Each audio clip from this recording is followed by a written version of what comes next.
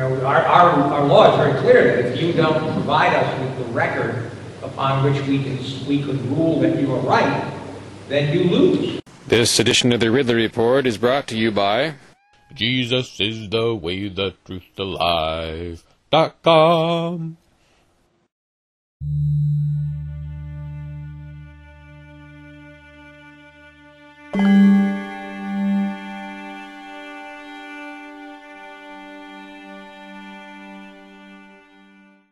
All rise for the Supreme Court Justices.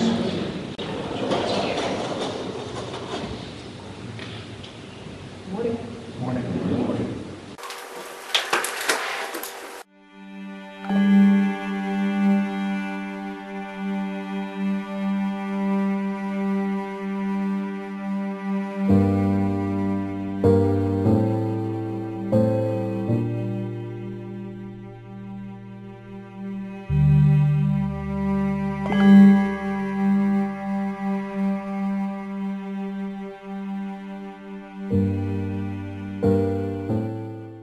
Well, I guess it strikes me that that's relatively important. In other words, if you're saying that the trial court was wrong to grant summary judgment because the summary judgment record doesn't support what the trial court did, then as the appellant, it's your obligation to provide us with that record. So if, for example, you say the affidavits would show that there was a genuine issue of material fact, but you haven't given us those affidavits, how do we, our law is very clear that if you don't provide us with the record upon which we could rule that you are right, then you lose. I mean,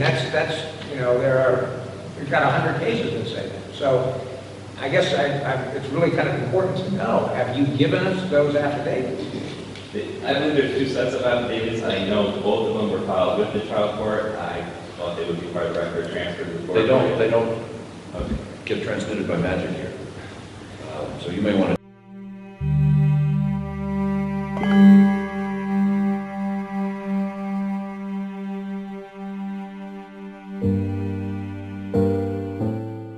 I think the town has a very limited version of religion where they say many religions come or believe in God. I think their definitions imposing God requirements, certainly if that were a litmus test, that would be unconstitutional. Well, okay, so you agree with me, you are not challenging the statute on its face as being unconstitutional. Correct.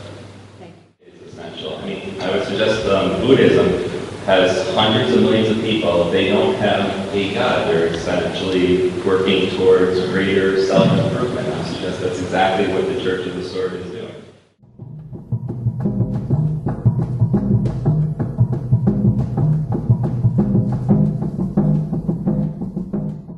Did you think Jesus is the way, the truth, the life.com was just a website about a Porkfest campsite? Well, actually, it is the source of conspiracy theories, mostly from people who haven't visited it, and in truth, it is the story of the gutsy free stater who went from 0 to 100 on the atheist-Christian scale. Orwell's said biography is only to be trusted if it reveals something scandalous. Jesus is the way, the truth, the life.com.